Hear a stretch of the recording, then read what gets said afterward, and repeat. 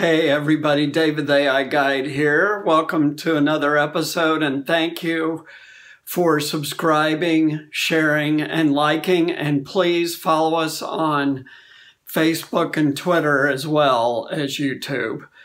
So today is a topic we've talked about before and we're going to keep talking about it because it's very important, and it's privacy. And Google has now rolled out its AI-driven reservation service to 49 out of the 50 states here in the US, and is also preparing to roll it out globally in other countries. So I don't know if you remember this, but what seems like a long time ago now, almost 3 years, May of 2018, Google released an audio of this AI bot answering a phone call to schedule a hairdresser appointment. So it's been 3 years since then almost. We're 1 month shy of it, but let's call it 3 years. And they're just now rolling it out. So what has the delay been? Well, the delay has not been technical. The delay has been human. So what do we mean by that? Well, here in the United States, not only do we have federal privacy rules, but we also have state-by-state privacy rules. And it turns out it took Google a long time to program in all of the different rules for all of the different states, save one, to allow them to sell and let companies use this AI chatbot. And we've talked about chatbots before, but they answer the phone and they do things like customer service. And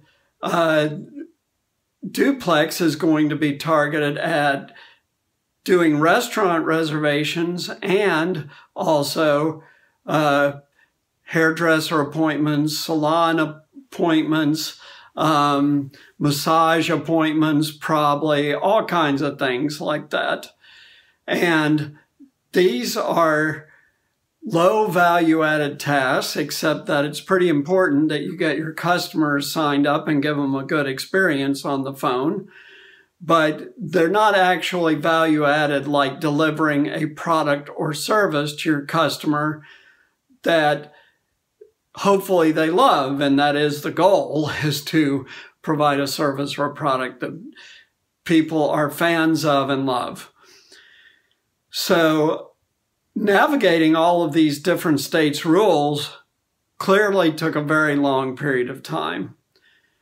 This duplex thing, you may remember from 3 years ago, was very convincing that it was human, with lots of ums and ahs and okays and all that stuff.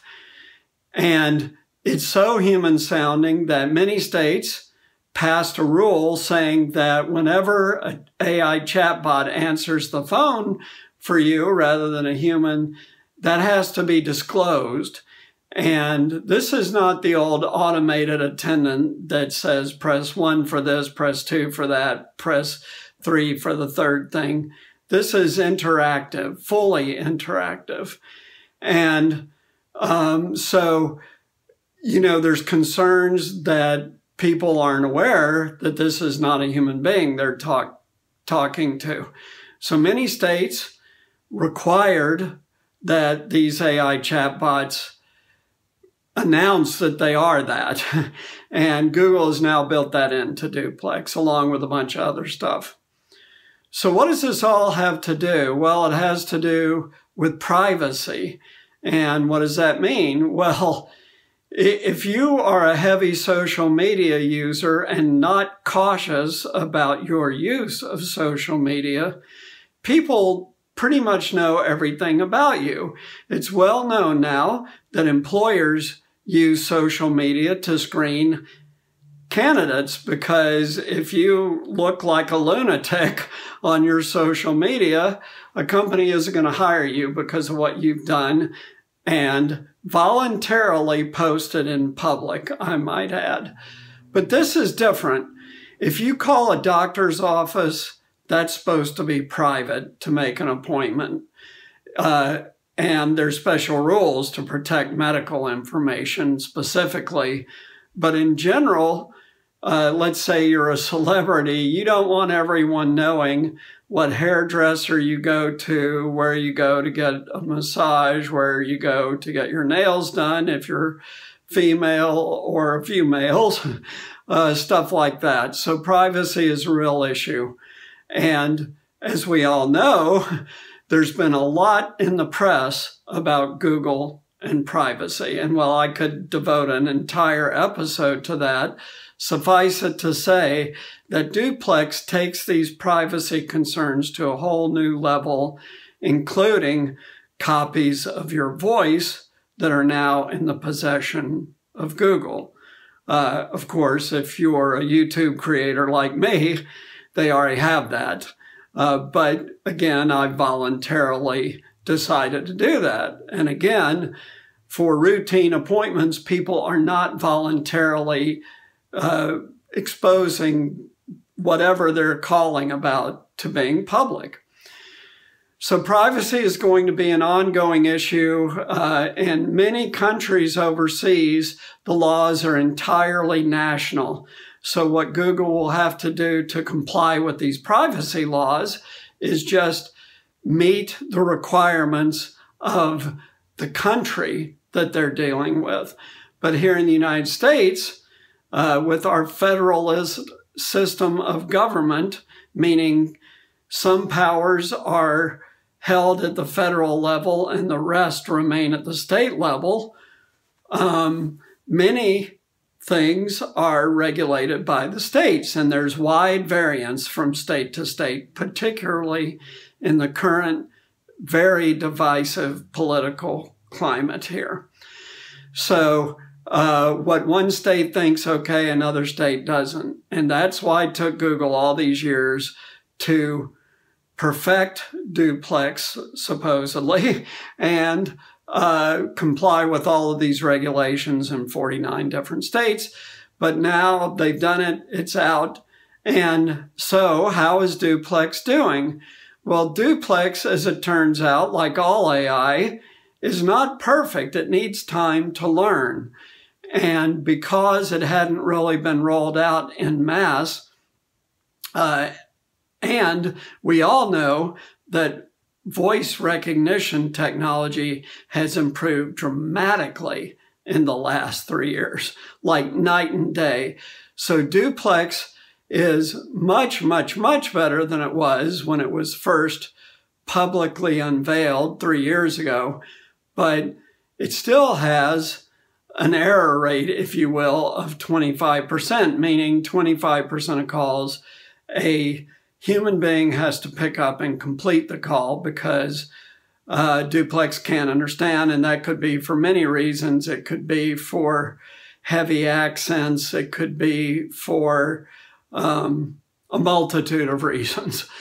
But even when Duplex does get the basic information down, there's still times when something errors out and a human has to intervene and complete the call, and that's 19% of calls, aside from the 25% that have to be handled by a human being to begin with. But here's what we know about AI and what makes AI so different is that with machine learning and especially deep learning, it has driven these very, very rapid advances in things like computer vision and voice recognition technology, and it will learn very quickly. So that error rate, now that Google can roll out Duplex publicly to companies across the United States and soon the world, that error rate will disappear very quickly. It will go down to something that's basically immaterial, less than 5%. This is going to be revolutionary because today is 2021. I'm going to say by mid-decade 2025, Duplex will essentially be error-free, and with wide adoption, falling in price and therefore become ubiquitous, meaning everywhere, or something like it, one of the competitors to Google. And there are many companies in the voice recognition field right now besides Google. But all this is to say that this is the wave of the future, and all of these jobs that used to exist, like receptionists, which are already mostly gone thanks to the automated attendant, but receptionists in personal service enterprises like hair, nails, massage, etc., will also disappear, and that will be further accelerated by robots. And we've talked about that robot technology is now on steroids and advancing super fast, and it's not going to continue to advance in the short time frame that voice recognition technology will evolve to become everywhere doing everything. But it will within a little bit longer time frame by 2030. And I've talked about that. Get ready to be greeted by robots at Starbucks by 2030. But that's a whole different thing. We'll see how that evolves.